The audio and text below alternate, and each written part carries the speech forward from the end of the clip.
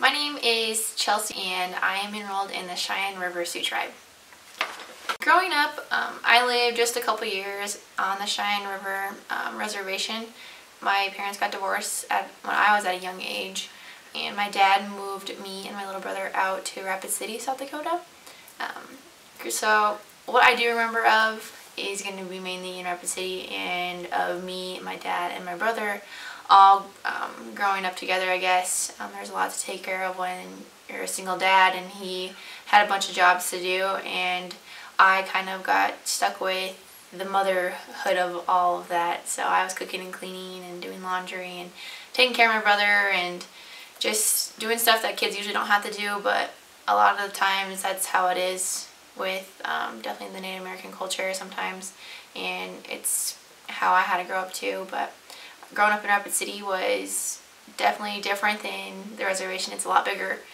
I graduated high school with a class of 450 students, and so I saw a new face pretty much every day my senior year, it seemed like, at least. And then I moved to Spearfish, South Dakota after graduation to attend college at Black Hills State University, which was a smaller community, and I was really excited about. I didn't know if I would like it, but I ended up falling in love with it. I definitely want to move back to Spearfish at some point there, and I played basketball. And the community aspect, I think, of knowing everybody and just being able to rely on people and just knowing your neighbor, I really believe that's just great for anybody to grow up in.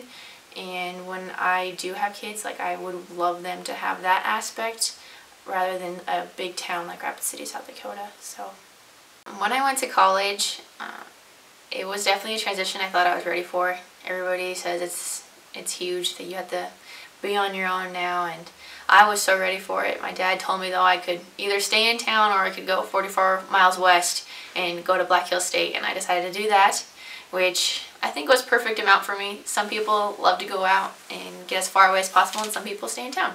And so I was really happy to be close. But when my dad dropped me off on that day of moving day, I was a wreck. Definitely a wreck.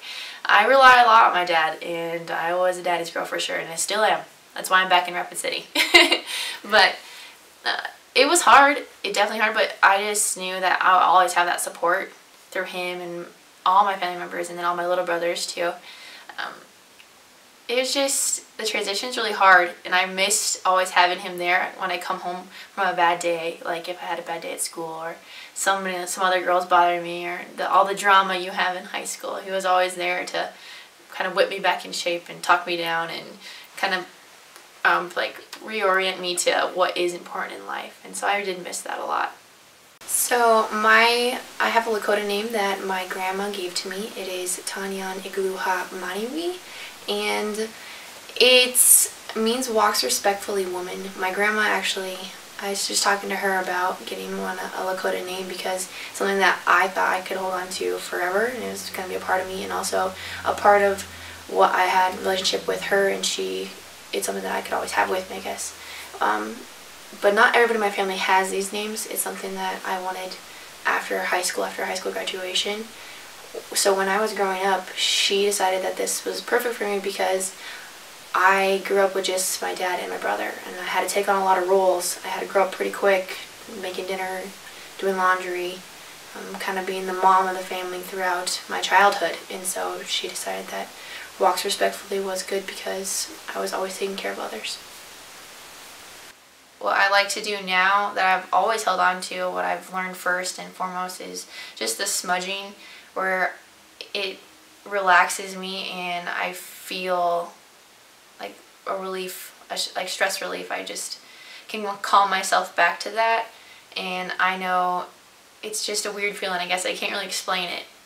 I know other people have felt this. It's kind of like clarity almost. It's something that, especially through all my 5-6 years of college I'm going through, it's something that I've always had to keep myself intact with. It's something that I want my children to have. It's something that I look for if I'm going anywhere, I guess, any situations. Different scholarships I applied for, of course, involve me being Native American, and I think it's unique and it's a wonderful opportunity, and being able to represent your culture is big, it's huge, and a lot of people should strive to do that more. My dad has influenced me a lot. He's always been there for me. There's never been a time that I've had a hard time where he's not there. He raised me and my little brother with 3 jobs. He was going to school, single dad. He's done it all. He's like Superman to me. He's great, and in every aspect that he knows when to kick me in the butt and also when to pat me on the back. It's like a teeter-totter with me. Like, I know he's been through it all though, and as I get older I know that I think I've been through a lot, I think I know a lot of things, but as I get older I realize how much he actually knows, and he always tells me though, one day you're gonna know, and you're gonna do this and you're gonna do that, and I'm like, yeah, whatever, and then those days come and I'm like, smartest man alive. He's influenced me a lot though, because he's taught me that to never give up on my dreams, and just make sure that I always know where I'm going, and just keeping my eye on the prize. And there's gonna be little things along the way that can distract you, and you just need to make sure that you're keep moving. When I found out that I was awarded the American Indian Education Fund scholarship, I put my dad's address as like my home address, because I know they aren't moving for a long time, and my address always changes, it seems. But I got like this big yellow envelope, and they're like, I don't know what it is, and my stepmom was even like, I think you have to fill out more paperwork, and I was like, oh dang it, you know, like they always want more paperwork. And so I went and I opened it up, and I was like, it was like my first scholarship I got for this next degree I was gonna get, because I was so used to like basketball scholarships, and I was like, okay, shoot, you know. I opened it up, and it was like, yo, congratulations, and I was like, oh my gosh.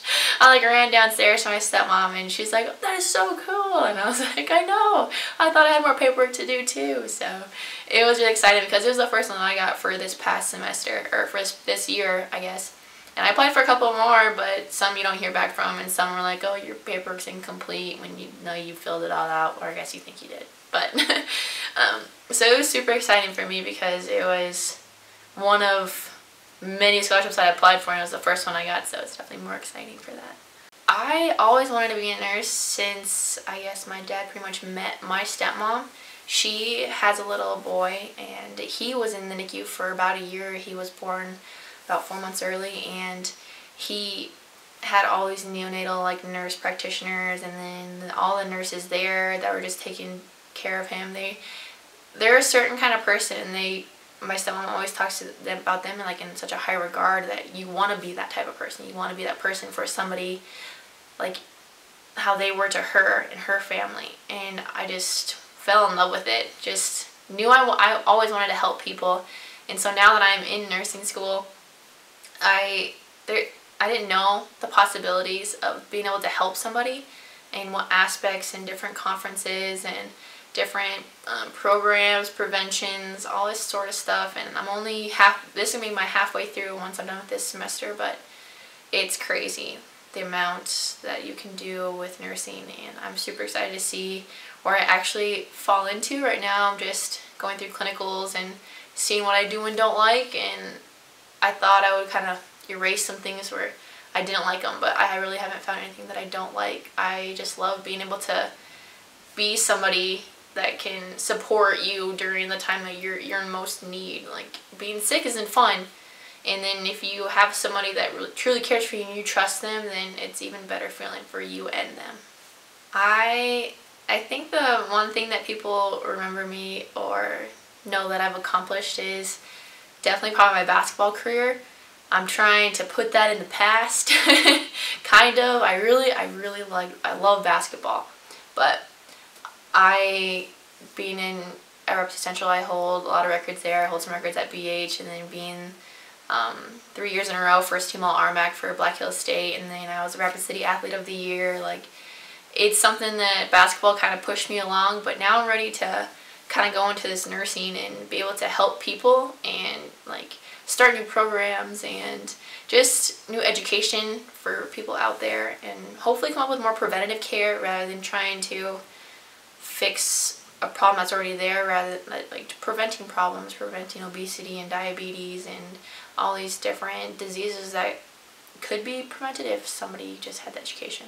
I just want to say thank you, and this means a lot to me, and just hope that I can make you proud and keep doing what I'm doing, and hopefully hold this program and this scholarship to a good name. And I hope to be another recipient next year. That'd be great. But this is awesome. It's great to receive these, and it just is a pat on the back, I think, from you guys. So thanks.